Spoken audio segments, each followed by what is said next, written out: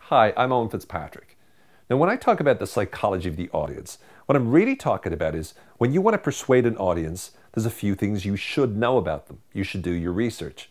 There's three important aspects of the psychology of an audience that you should be paying attention to. The first is, what does the audience want?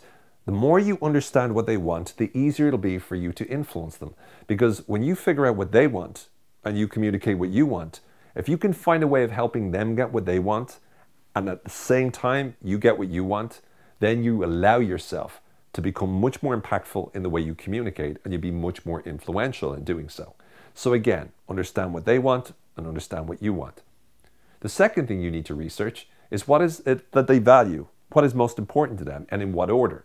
The more you understand what's important to the audience you're speaking to, the more you can communicate using those same words and make sure you address each of the values that they have. By doing so, you're much more likely to get the message across in a compelling and influential way. The third key element to being able to research an audience is understanding what they fear, what they don't want. By being aware of that, you know what to motivate them away from. You know what to make it so that you don't mention or potentially you avoid. You're clear and you're very sure over exactly how you can make sure that they're focusing where you need them to focus.